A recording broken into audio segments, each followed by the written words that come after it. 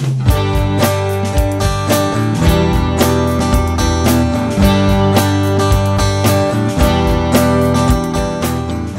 to Your Kentucky Lawn. In this edition, we are going to talk about calibrating a backpack sprayer.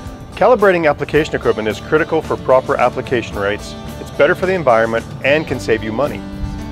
Many people think calibration is only important when applying vast quantities of products over large areas, but it's even important to calibrate backpack sprayers to ensure proper pest control and reduce the possibility of pesticide resistance by using improper rates.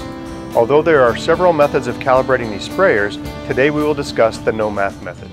There are just a few easy steps to calibrate the backpack sprayer.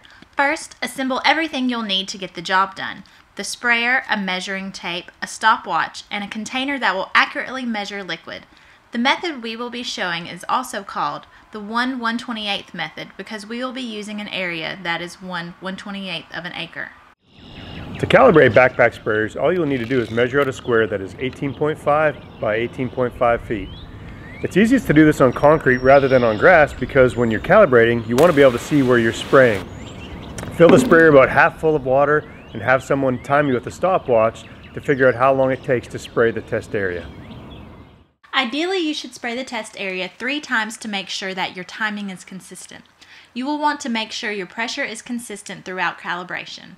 Once you get a consistent time, spray the nozzle into a measuring container for the same amount of time it took to spray the test area. Because there are 128 ounces in a gallon and our test area is 1/128th of an acre, you can take the ounces you collect in the container and convert directly to gallons per acre. No math involved. To calibrate spray guns, which are often used in the lawn care industry, the steps are exactly the same. Measure out the area, spray the area 3 times while timing, and spray the gun into a measuring container to determine the gallons per acre.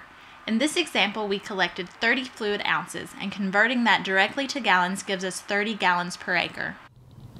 All that is left is to read the pesticide label and determine how much chemical to include in your sprayer. On every pesticide label, you will find the rate needed to be applied. For example, we will look at the label of Terflon ester to find the information we need and finish calibrating our sprayer. The label states that this product needs to be applied at 1/2 to 1 quart per acre.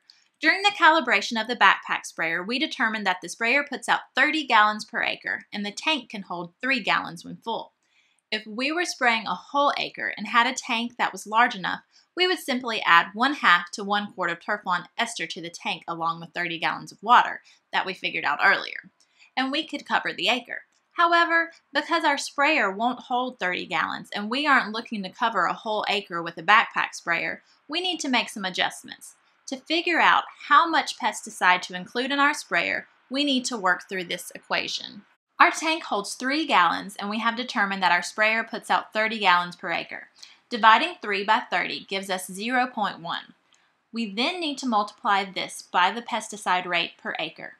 0.1 times 1 quart per acre gives us 0.1 quarts. We then multiply 0.1 by 32 fluid ounces in a quart to determine how many fluid ounces of pesticide to add to the tank. Once the pesticide amount is determined, you are ready to spray. Spraying and measuring are the easy parts of calibration, and the math is usually the hard part. By calibrating your equipment using the no-math method, we take 99% of the math out of the process. Still, make sure you take your time with the math and even have someone else complete the calculations to make sure you haven't made a simple mistake. Math errors can result in serious problems in the field by applying too much or too little pesticide. With some practice, you can be a calibration pro in no time, and your wallet and the environment will thank you. I'm Greg Munshaw, and this is Your Kentucky Lawn.